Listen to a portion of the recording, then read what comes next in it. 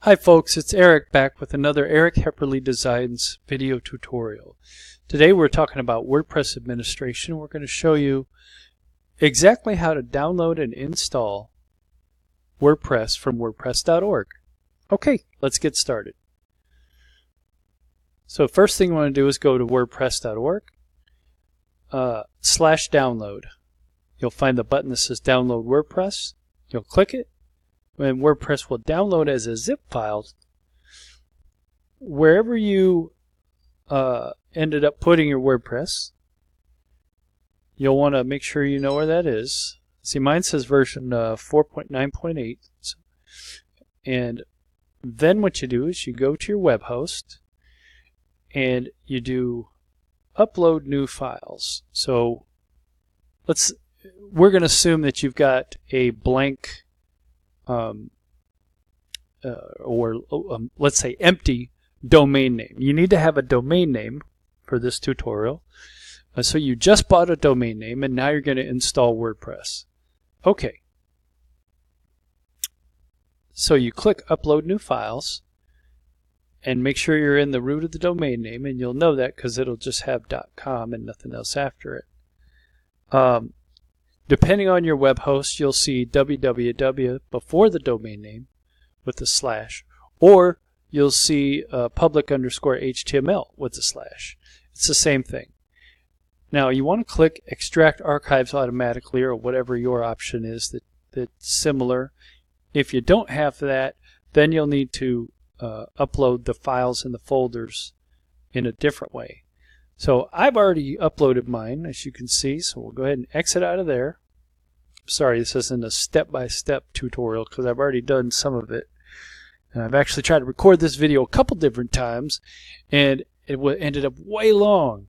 So I figured out what you need to know, and if you want to know anything in more detail, feel free to leave me a comment, and I'll respond or make a video to address it. Okay. So here's all the files that we need for WordPress. This is called WordPress Core. Nothing special added. It's just the basics. All right. Next thing you want to do is you want to create a database. Again, your web host may have cPanel or some kind of other control panel. This is what my 50Web's web host control panel looks like, MySQL databases. So I go into MySQL databases, click Add MySQL, and then it gives me my prefix, and then I have a very limited, I can only add like 8 extra characters or something, and then it tells me that it's too long if I put anything after that. So keep that in mind.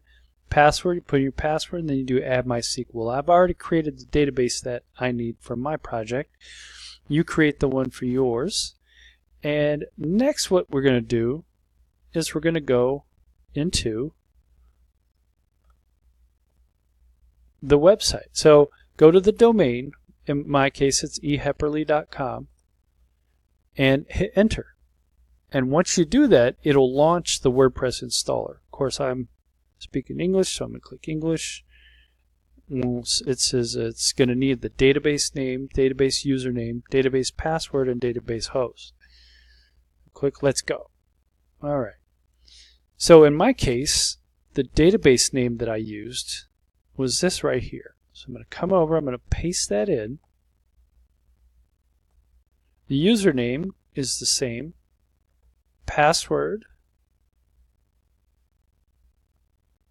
Okay, I'm going to pause while I put it. Okay, I entered my password. I used the standard WP_ prefix that it offered.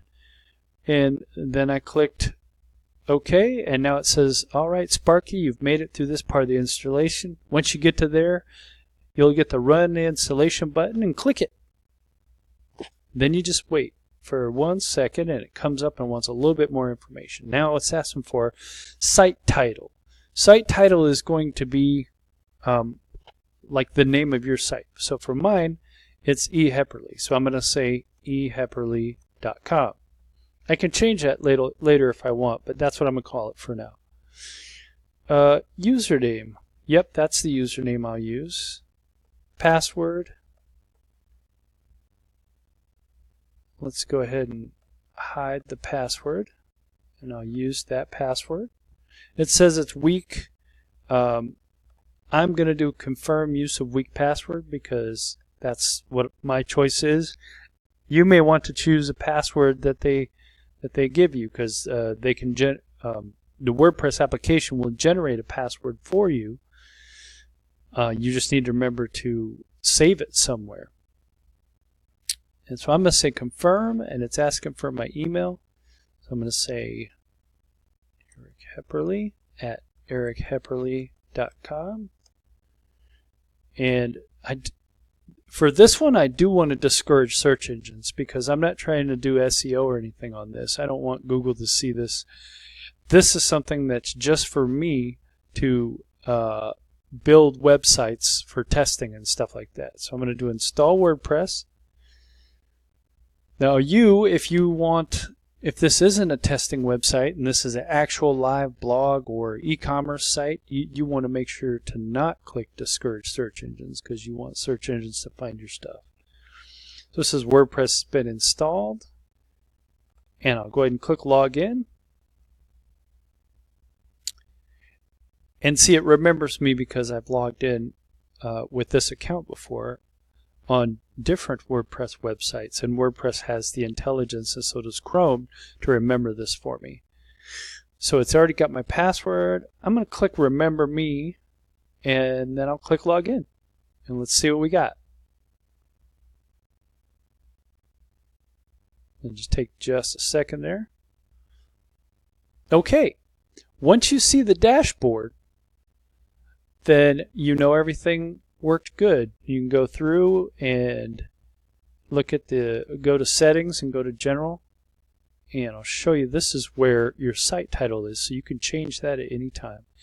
Your tagline is just a place for Eric Hepperle to build and test websites. Boom, and it says my URL is ehepperle.com.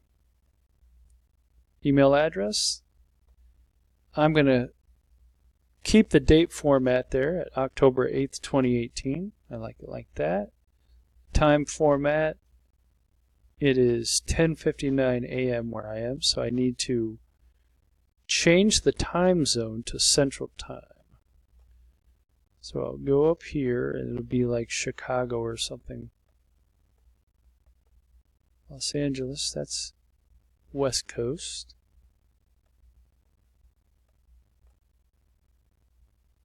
Chicago, yeah. And I'll click Save Changes. And now the one last thing to show you that it works is you go over to ehepperle.com,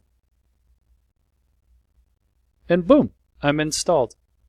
Thank you for joining us today. Stay tuned for our next tutorial where we show you more stuff, probably about WordPress. Okay, have a great day. Bye-bye.